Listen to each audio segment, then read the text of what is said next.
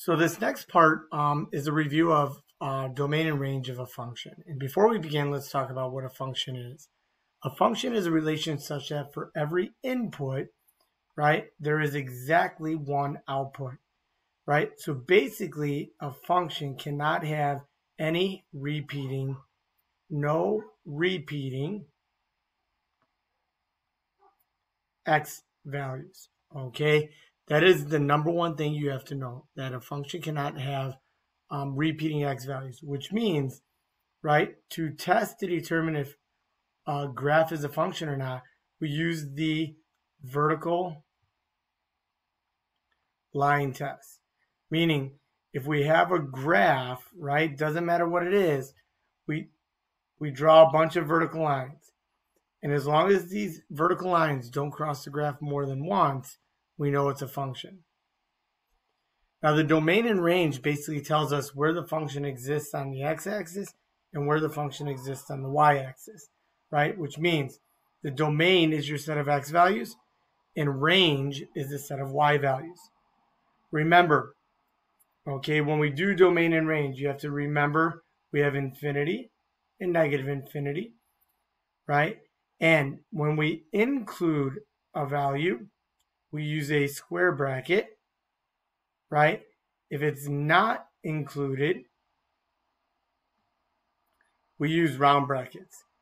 Okay, anytime we use infinity, we use round brackets. Okay, let's look at a couple of examples here.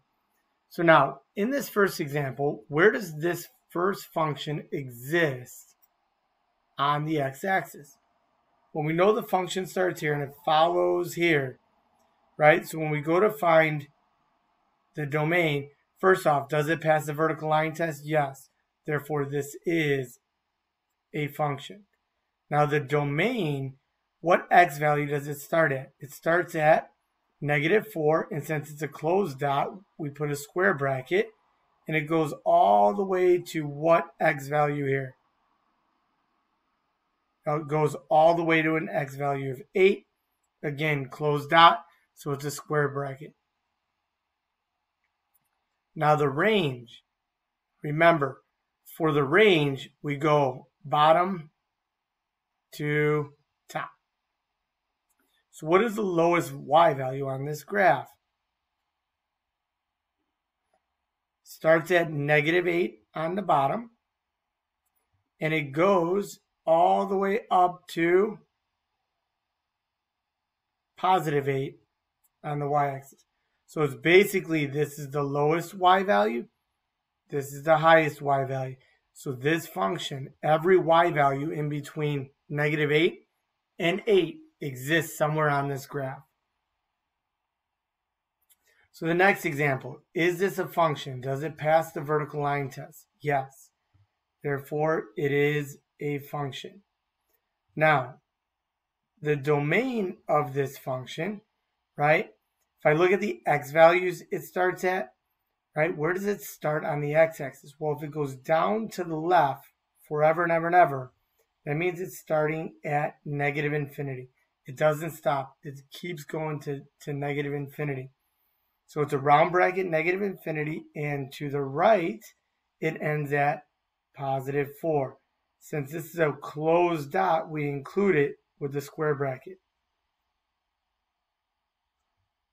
Now the range, since it goes down forever and ever, where does it start? Starts at -infinity. And it goes all the way up to, what is the highest y value on this graph? 3. And since 3 is included on the graph, we put a square bracket.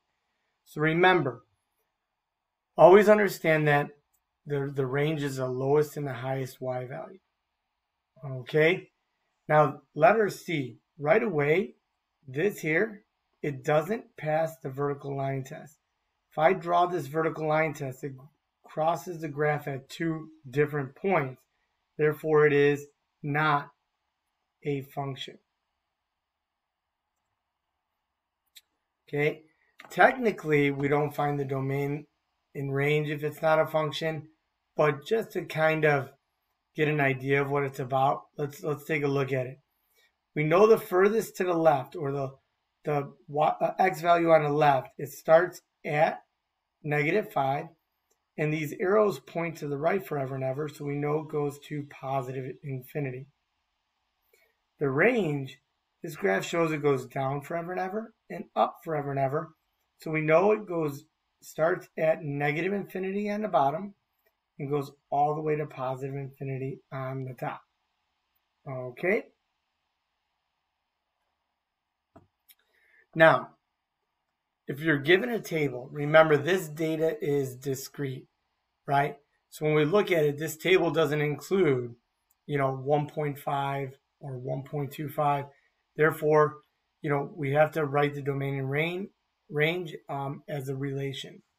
So to test if it's a function or not, if I look here, do any of my x values repeat? And the answer to that is yes. Now, does this x value have the same or a different output? Since it has different outputs right away, this is not a function. Okay? Now the next one, if I look at the x values here, do any of them repeat? No. Remember, it's okay for the y values to repeat, not the x values. For every input, there's exactly one output. So this is a function. The domain, remember this is discrete data, and it's just each individual x value you see here. All right, so the domain would be 2, 4, 6, 8, 10, and then 12. My range is just going to be the set of y values. So 3, 5, 7, 9, and 11. Okay. Now the last one here, when I look at it, this is a relation given to you, right? So if I look at the x values, do any of these repeat? No. Therefore, this is a function. The domain of this function is 2, 6, 10, 14. And the range of this function is basically the y values here, right? So that would be 4, 8, 12, and 16. Okay. So this is a quick review of domain and range. Go ahead and, it'll be on the homework, so go ahead and attempt it on the homework.